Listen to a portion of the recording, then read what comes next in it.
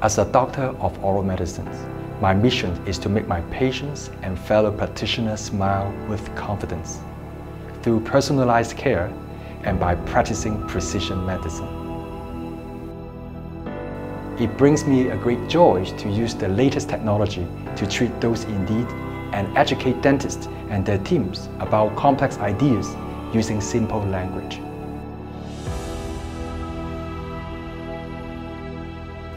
My name is Samson. I'm a board-certified specialist in oral medicine and oral and maxillofacial pathology, and I love to teach. I feel most myself when I help a colleague to understand oral medicine and pathology from a new perspective. I express myself most clearly by comparing diseases of the mouth to common objects around us, such as fruit and vegetable. Understanding mouth disease can be a challenge. The concept can be dry and difficult to swallow, as conventional dental education is often boring.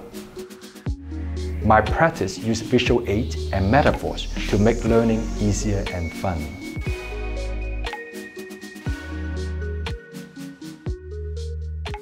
By using morphological descriptions of lesions, perhaps saying it's a shape of a pea, a bunch of grapes, cobblestone, or bubblegums tell you what cellular features are underneath the surface.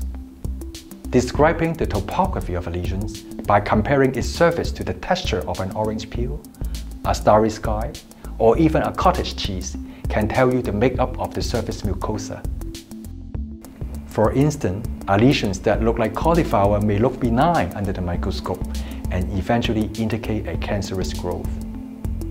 In my seminars, I relate pathology to this common, highly sensory object, make it easier to transfer and retain knowledge.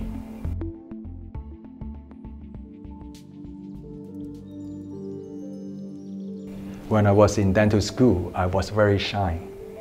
I was embarrassed to speak in front of people because I couldn't speak English fluently. My Chinese accent was so heavy that a fast food drive-thru could not pick up my order successfully. I would attend conferences and the only conversations we would have is about which Asian country I am from. That was until I spoke at a scientific presentation competition with an audience of renowned clinicians and professors. I was very nervous.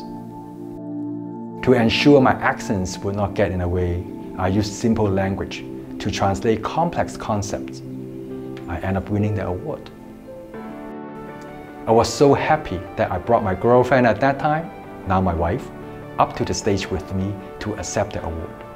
Since then, speaking in front of colleagues in public has been incredibly fulfilling.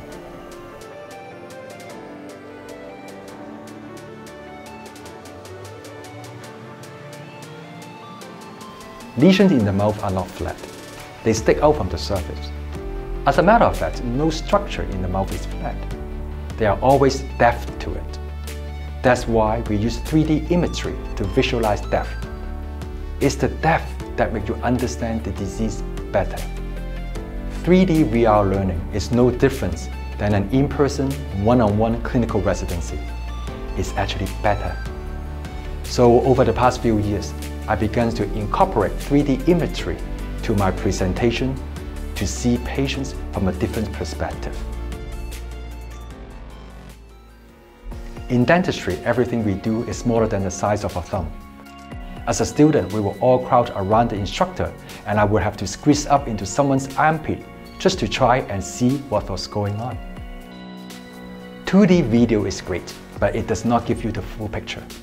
Now with 3D VR, it's like that you are tagging along your instructor's shoulder to see the patients. You see what your instructor sees. It's like a hands-on TMJ sessions, where you're so close that you hear what the instructor hears, understand the process of Botox preparations, and see the exact location where the Botox needle should be inserted. All of this emerging imaging and diagnostic technology allow us to see patients through an improved lens and deepen our understanding of the disease.